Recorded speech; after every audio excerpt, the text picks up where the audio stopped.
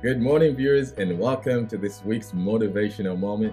For the past 2 weeks, I've been talking about hope, and I want to end that series with this famous scripture in Jeremiah 29, verse 11.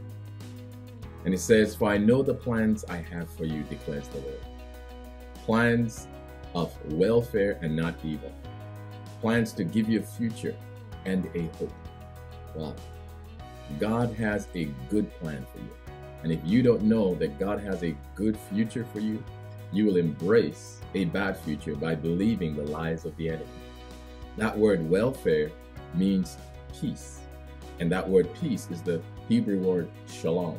It means completeness, safety, soundness in mind and body, welfare, peace, health, quiet, tranquility, contentment, friendship, and prosperity. God is literally speaking to us and saying, look, my plans for you are to prosper you.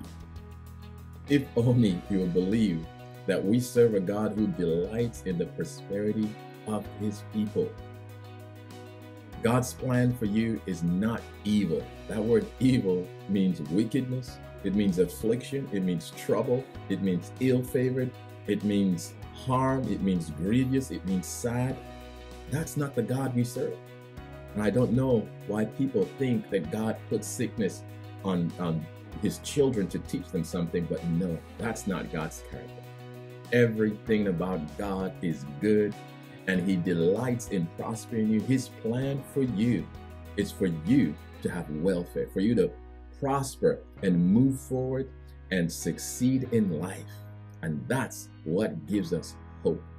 So I'll say, around this series, please stay hopeful, stay expectant. God has a great plan for you, and if you can seek him with all your heart, you will find it. God's plans are always good because we serve a good God. I'm Pastor Phil, and this is my motivational moment. God bless you.